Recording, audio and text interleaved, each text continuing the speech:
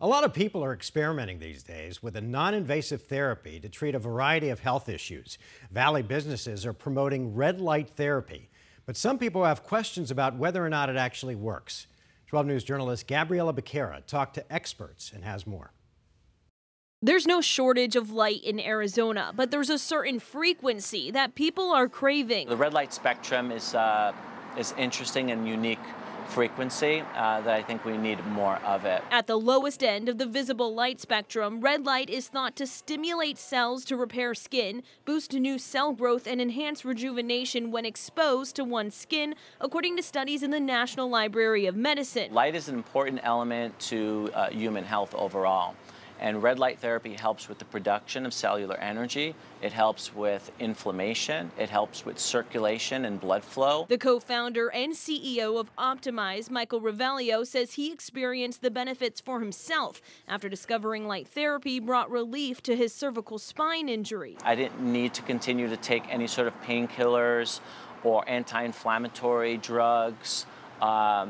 Or muscle relaxers, things that I was consistently taking for a while. LED light therapy is a non-invasive treatment that penetrates the skin. Different wavelengths or colors have been found to achieve different benefits. It treats what's on the skin or just under the skin. So it's not very penetrating, but it can do a good job to reduce inflammation and help the body to heal itself. Dr. Lee Laris, the medical director at Phoenix Skin, uses light to treat patients with different conditions, including acne, psoriasis, and rosacea. It's pretty amazing that we can actually use light to make a difference. In his office, he prescribes patients with acne to sit under a combination of blue light to kill bacteria and red light to reduce inflammation. People see phenomenal changes with that.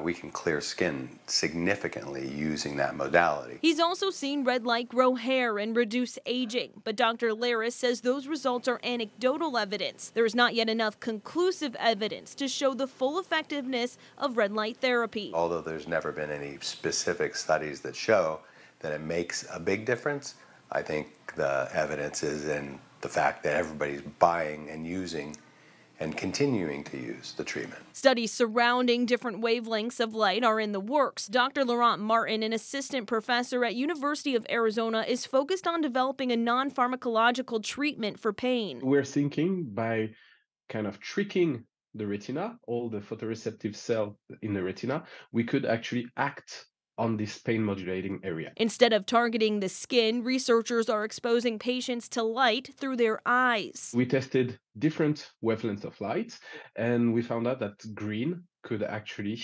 reduce pain sensitivity. So we did 2 clinical trials, one in migraine patients, another one in fibromyalgia patients.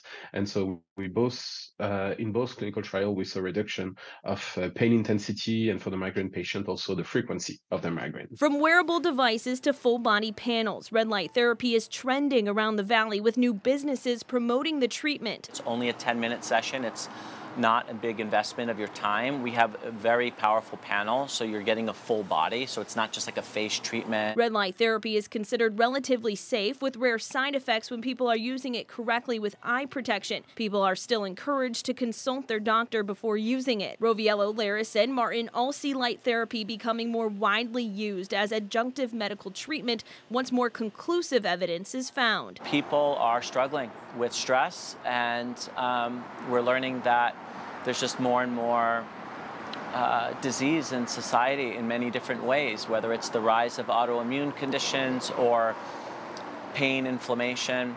So people are starting to seek alternative therapies now, and I think you're going to see it continue to increase. In Phoenix, Gabriela Becerra, 12 News.